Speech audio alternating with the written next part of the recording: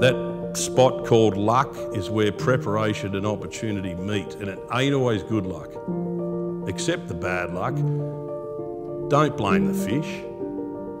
Try as best you can, but remember who's the king of the mountain. It's the fish. You know, treat them like that.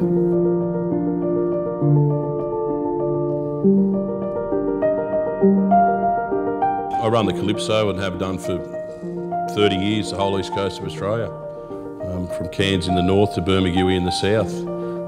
It's been pretty well all my life.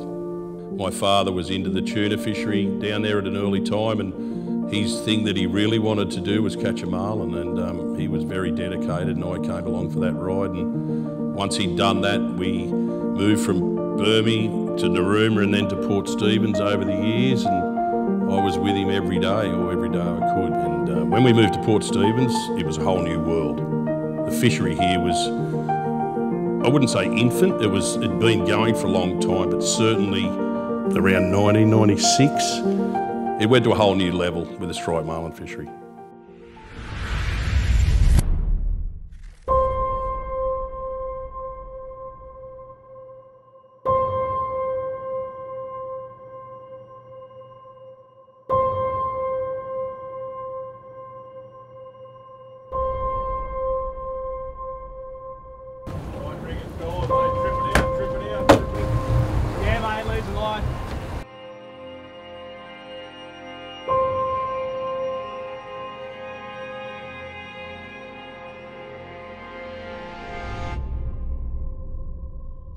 Of the Great Barrier Reef's gladiators, radiating her silver sides and turquoise back and flashing in the sun.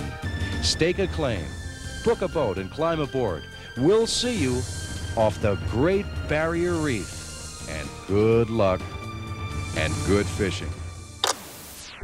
Well, everyone always read about Cairns in the books. If you weren't reading Big Fish and Blue Water when you were growing up, Goby's book, you know, your heart wasn't into the fishing. And, you know, everyone I know has a copy of that book. If you reckon Port Stephens was on the map, for the young marlin crewman come captain like me that loved it, it was always going to be somewhere I went to. So 1994 rolls round and I got my first crack to go up there.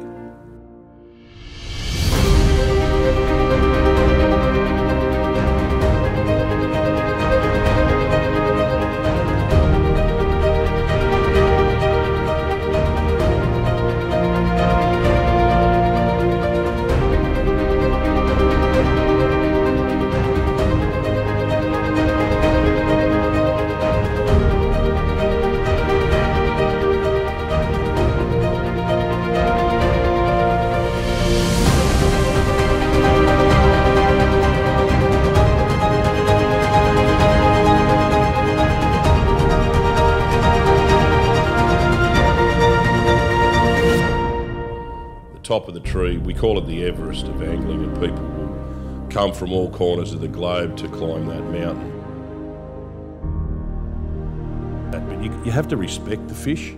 You have to prepare for the biggest and best fight ever. So your stuff's got to be good. You want to catch the fish as quick as you can, and if you want to get rid of the fish, get rid of it.